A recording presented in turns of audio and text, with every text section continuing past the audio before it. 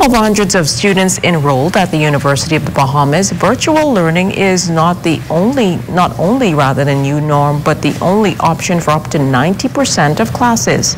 Our Lloyd Allen has a one-on-one with a freshman who contends that while he remains happy to begin his college journey, challenges remain in optimizing his capabilities.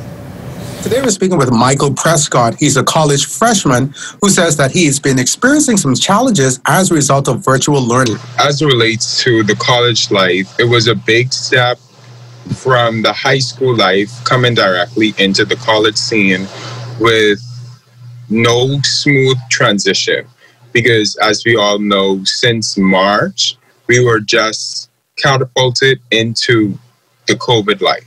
At the end of my high school year, it was kind of an eye-opener on what is really happening.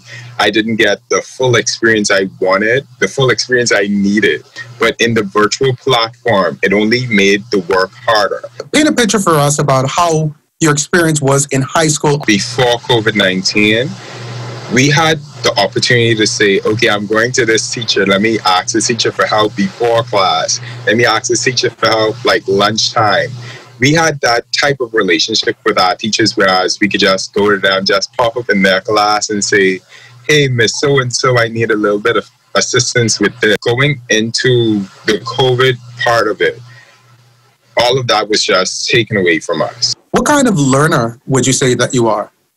I am a kinesthetic learner because I need to be in an actual class setting in order for me to be able to function to my full capacity. It's different when you have teachers teaching in a virtual setting because they can't necessarily reach out to you and go one-on-one. If you could request or have it your way, how would you like to see things change right now? If that one barrier was torn down, I would want the universities and the high schools, everyone just accept the students and have certain precautions installed. As a college student, would you say that the virtual environment is affecting your performance when it comes down to the nitty-gritty of your grades? Yes. As a student, I perform my best in class. I am not used to staying at home all day. Michael is among over 1,600 freshmen at the University of the Bahamas starting their college career on the virtual platform. While this avenue may not be ideal, college officials say they continue to do their best to assist students like Michael. UB Vice President for Academic Affairs, Dr. Maria Woodside-Oriaki, explained several online resources have been made available for the over 1,200 courses offered this semester.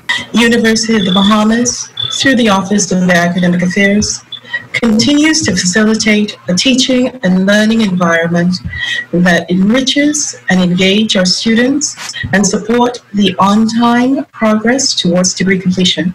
That high-quality courses in modalities suitable to student learning outcomes must continue to be available to all students despite the limitations of physical and social distancing. Lloyd Allen, ZNS Network News.